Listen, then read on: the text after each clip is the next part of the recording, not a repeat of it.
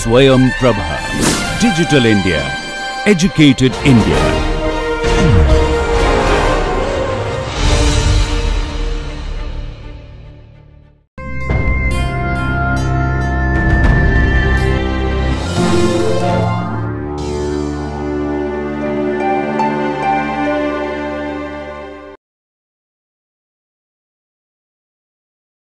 So, let us look at another example, but before that let me also introduce a further generalized scenario of variable endpoint criteria, right. So, I am going to talk about a topic that is known as the transversality condition. So, what exactly is this condition and when is it going to be applicable? The transversality condition. Okay, so, what exactly is this? So, suppose we consider an extremal which is y of x. So, y of x is an extremal. It joins a point, let us say x naught y naught, to a curve. So, let us say this is a curve which is denoted by gamma. We will show that the joining point is such, this point let us say x1 y1, it joins, the extremal is such that it joins a point to a curve, and the joining point is such that the point of intersection is always at right angles. This is something we will show very soon. So, this question is, what is the condition, what is the equivalent boundary condition for this setup, where we have to extremize a functional, extremize subject to one of the endpoints on a given curve, on a specified curve, right. Or we could also have a case where the extremal y of x with two endpoints x naught y naught and x1 y1 are on two specified curves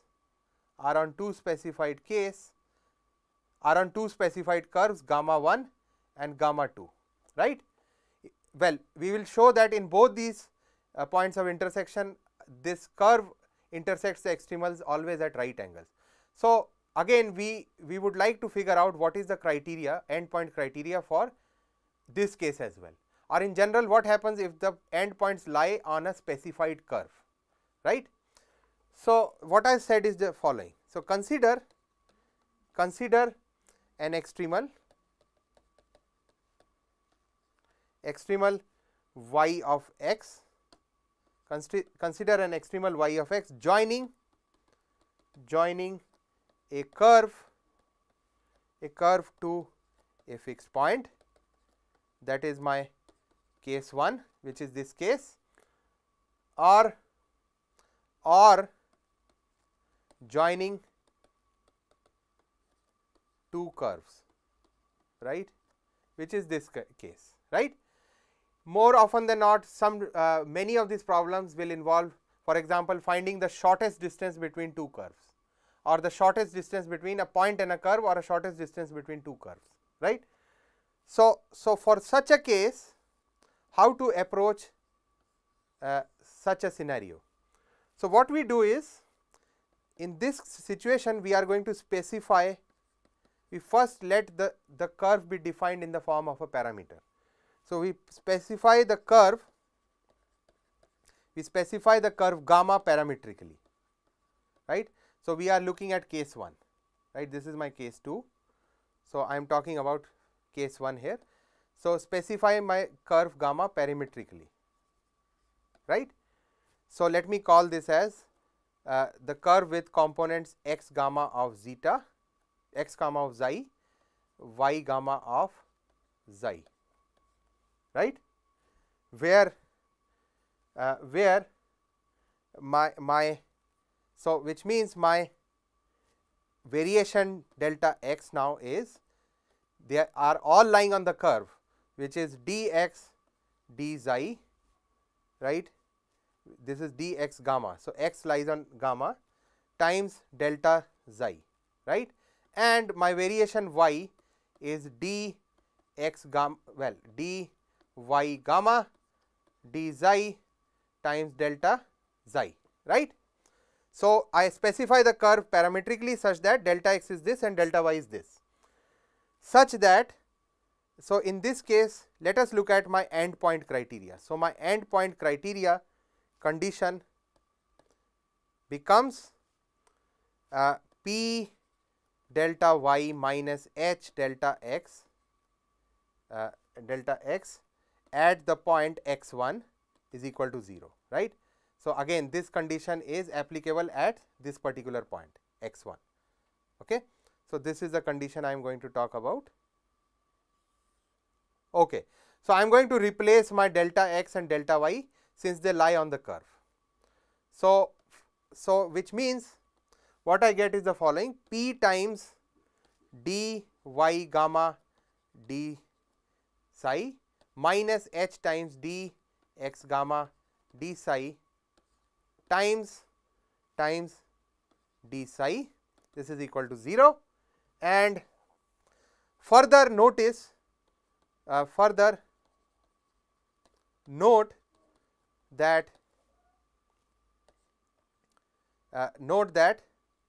x gamma del psi del y gamma del psi, these are all tangents. These are my tangent vector. This is the tangent vector to the curve gamma, right. So, this is nothing but the tangent vector. So, let me call this criteria star. So, my star says that my star says that my tangent to the curve,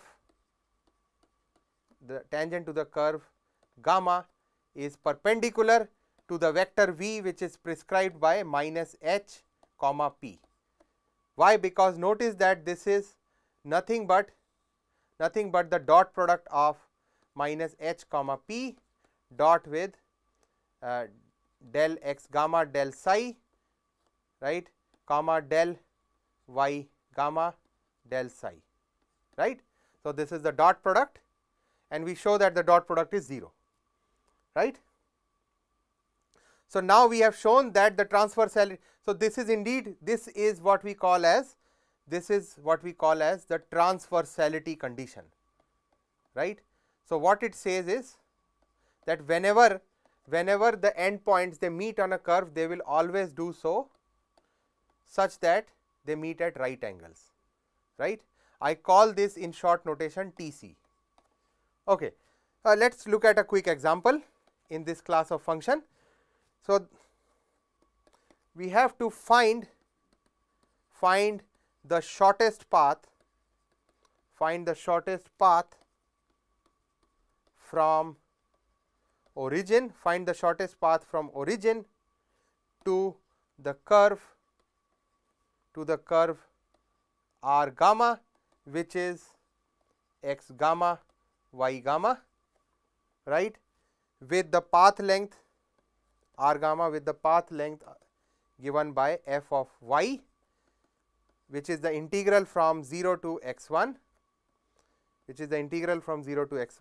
square root of 1 plus y prime square dx, right. Okay. So, what have we got here? We see that of course, the solution to this integral is a straight line. Let me calculate the various quantities. So, the momentum function will be partial f partial y prime, where my f is this quantity integrand. I see that this is y f of y prime divided by square root 1 plus y prime square, and my Hamiltonian is y prime partial f partial y prime minus f. This is after evaluating comes out to be minus 1 by 1 plus y prime square, right. My transversality condition, let us plug in. Well, I do not need to solve the Euler-Lagrange because I already know the extremal, which will be a straight line. I need to figure out the family of the specific family of the straight line. So, I am going to directly use the endpoint criteria, which is now going to be the transversality condition, because one of the endpoint lies on the curve, right. So, I use the transversality condition TC, which tells that P del y del gamma del y del psi minus H x gamma del psi, this is at x1 is 0, and we plug in P and H. I see that this is also equal to y prime d y gamma d psi plus H was equal to minus 1 times dx gamma d psi divided by square root 1 plus y prime square. This is equal to 0, right.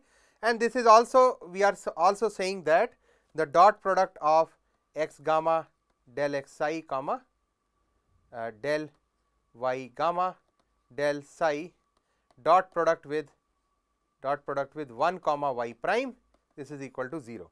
Note that this is nothing but the tangent to the extremal, right, the extremal curve that we need to find, and this is nothing but the tangent to the curve on which the endpoint is defined. So, the dot product is 0. So, I know that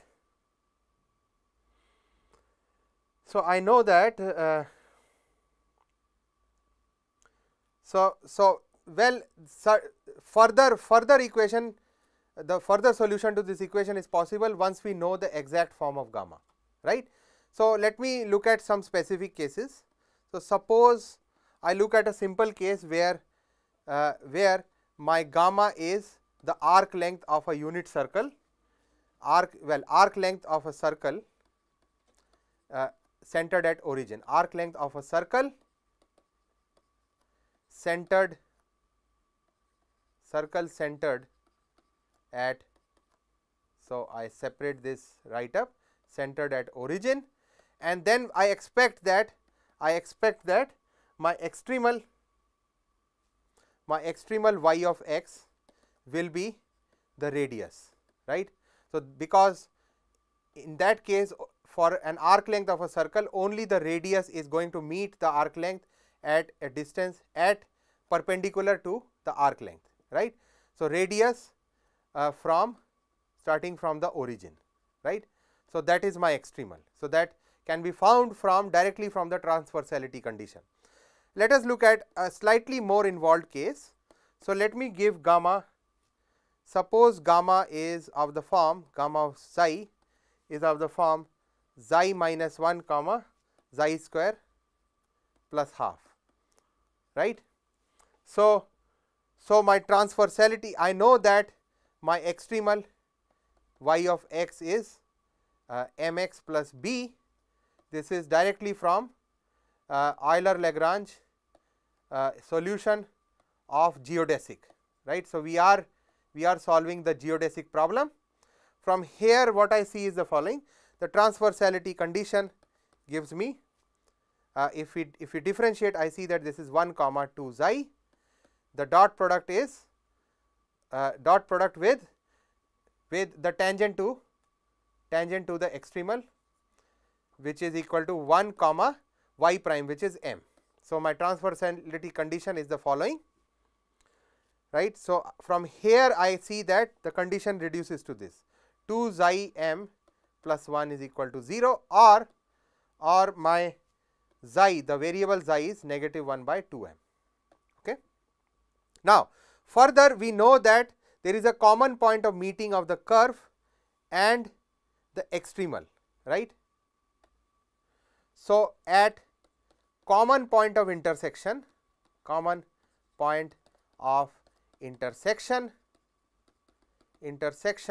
I see that y at x1 is also equal to gamma at xi evaluated at x1, right. So, what have we got is y at x1 will have the following form. So, what have I got is, so y at x1, the xy coordinates are x1 comma y at x1. Well, certainly the equation, well, we have one more condition that we have. Well, the original problem says that the starting point is from the origin, right. So, my extremal will be such that my b is 0. So, my extremal is y is equal to mx, because only this straight line passes through the origin. So, which means my points y at x1 is x1 comma m at x1, right. And on the right hand side at x1 I see that this is also equal to zeta xi minus 1 comma xi square plus half, and this is also equal to, note that xi is negative 1 by 2m, right. So, if I plug xi, I get that this is negative 1 by 2m minus 1 comma 1 by 4m square plus half, right. Okay. From here I have two equations and two unknowns for m and x1. I solve, I see that the equation that I get is 4m cube plus 1 is equal to 0. It is a cubic equation, and the only real solution I get is negative 1 by cube root of 4. So, this is the only real solution, right. And then the rest of the solution will follow, namely my extremal now is y is equal to mx, which is negative x by cube root of 4, which is my specific class of function which satisfies the transversality condition given the curve, given this curve, right. So, that completes the description of this problem, and let us now look at another, generalize this transversality problem for the class of functional having several dependent variable. So, what I just said is the following. So, problems involving several dependent variables, right. So, we are talking about extremals of this form. Extremals, we are talking about extremals of the form j of q bar is equal to integral from t0 to t1 L of t comma q bar dot dt with endpoint condition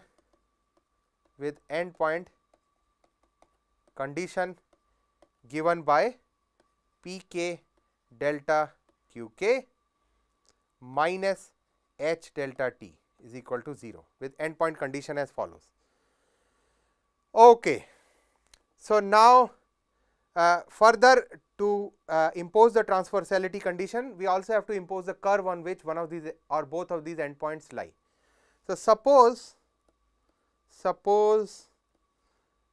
t, my free variable or independent variable, lies on the surface, because now it is multiple dependent variables. So, we have surface given by t equal to psi of q bar, right.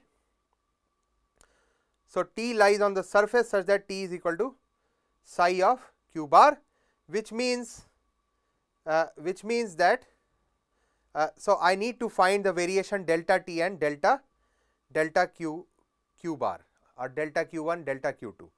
Now, we look at that variation one by one. So, let me just say that we look at variation only in the first component of q, assuming the variation in the second component is absent.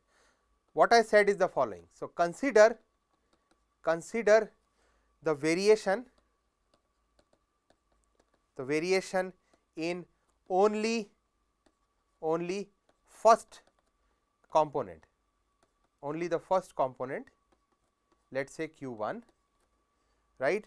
So, which means we are holding q2 to be constant, the second component as constant, and what I get is from here I can see that since t is on the surface, right, I see that delta t is del delta t is partial psi partial q1 times delta q1, right. So, delta t can be expressed in terms of delta q1 as follows, because t lies on the surface. Similarly, for variable q2, for the other component q2 with q1 fixed, I can derive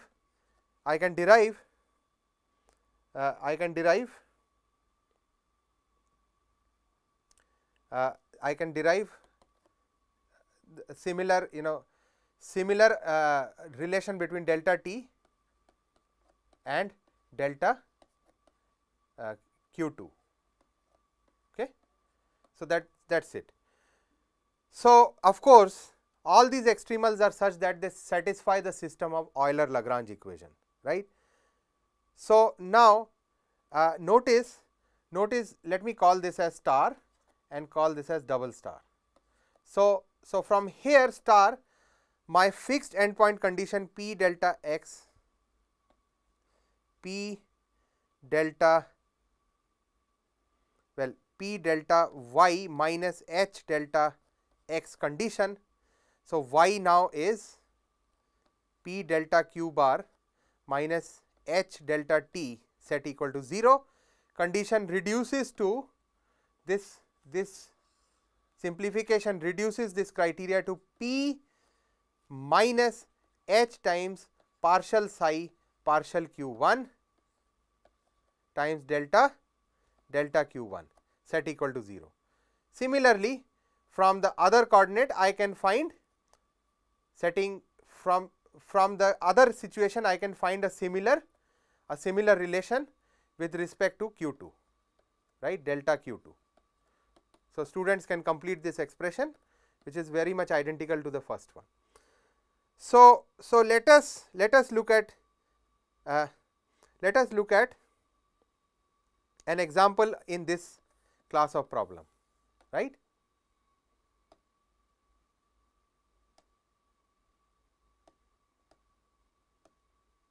Okay. So, let us look at an example. The example I have is as follows. I need to extremize j of q bar, which is integral 0 to t1 square root of 1 plus q1 dot square plus q2 dot square dt.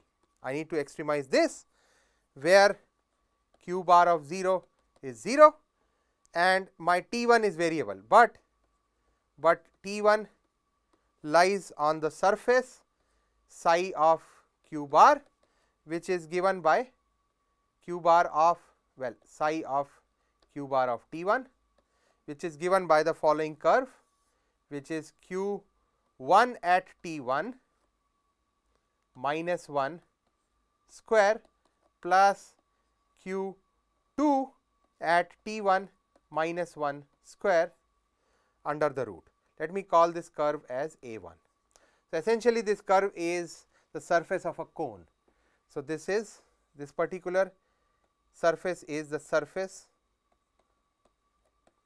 students can draw that surface of a cone with vertex 1, 1, 0, 1, 1, 0 in 3D. Okay. So, essentially the problem is asking, in the geometric sense, the problem is asking, find the curve in R3 from the origin, right. We have taken t equal to 0, right. So, from the origin to the cone with minimum arc length, right. Notice that this quantity inside this integral is the arc length functional. So, we are trying to minimize the arc length. Okay. Now, well, of course, we need to satisfy the Euler-Lagrange. My Euler-Lagrange equation, the system of Euler-Lagrange for this is a geodesic problem.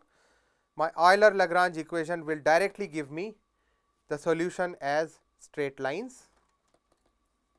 So, I need not solve that.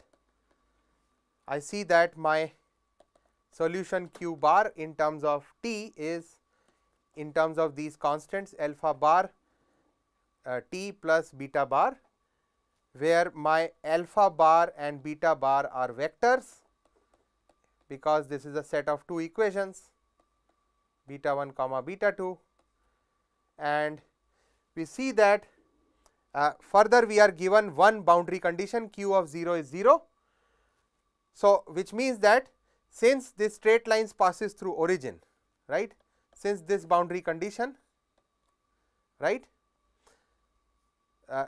since I have q bar at t equal to 0 is 0, I necessarily have that beta is 0, identically 0. So, all I need to do is to find this alpha 1 and alpha 2. Now, all I do now is, well, we have already utilized all our boundary condition. What is remaining is the transversality condition. So, to find the transversality condition, let us find the momentum and the Hamiltonian. So, my momentum pk in terms of, so this is partial f partial qk dot gives me qk dot divided by square root of 1 plus q1 dot square plus q2 dot square, and my Hamiltonian h is summation qk dot k from 1 to 2 pk minus L, and after simplification I get that this is the expression minus 1 by q1 dot square plus q2 dot square, right. I see that my transversality condition reduces to the following. For q1, so I see that this is the set of transversality condition derived in my previous slide. So, del L del qk dot minus h times del psi del qk is equal to 0, right. So, this is for k equal to 1 and 2, and from here I see that I simplify this expression on the left hand side to get that the equation is qk dot, after plugging in L, h and psi, qk dot plus del psi del qk is equal to 0. I already know the equation of the surface psi, and after plugging in that value I immediately get that alpha k comes out to be minus alpha k T1. So, this is evaluated at t equal to T1. So, minus alpha k of T1 minus 1 divided by T1. So, from here my simplified expression is 2 alpha k T1 is equal to 1, or so this is satisfied for both k equal to 1 and 2, or this is equivalent to saying that alpha 1 is equal to alpha 2, right. And also the fact that well, let me renumber some equations. I call this as A3, and finally I call the equation of the straight line, I call this equation of the straight line as my A2. So, notice that from A2 and my equation of the surface, my surface equation is A1. So, from A1 and A2, plugging in the values, I come to the point where alpha 1 square plus alpha 2 square is equal to 1, and given the fact that both alphas are equal, I see that alpha 1 is equal to alpha 2 is 1 by square root 2, or my extremal, my q1 is equal to q2 is 1 by square root 2 times t. So, I have found the extremal, and students can check that for this extremal the point of intersection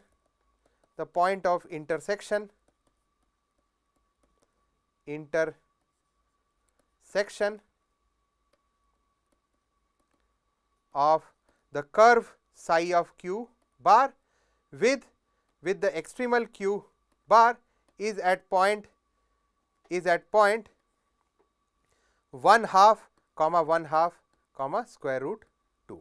Okay. This needs to be checked, and I leave it to the students to check, since everything is given to us. So, I end my discussion in this lecture, and in the next lecture we are going to see another formulation of Euler-Lagrange, which is going to cover a broader class of problems, especially arising in continuum mechanics. Namely, we are going to describe the Euler-Lagrange via the Hamiltonian formalism.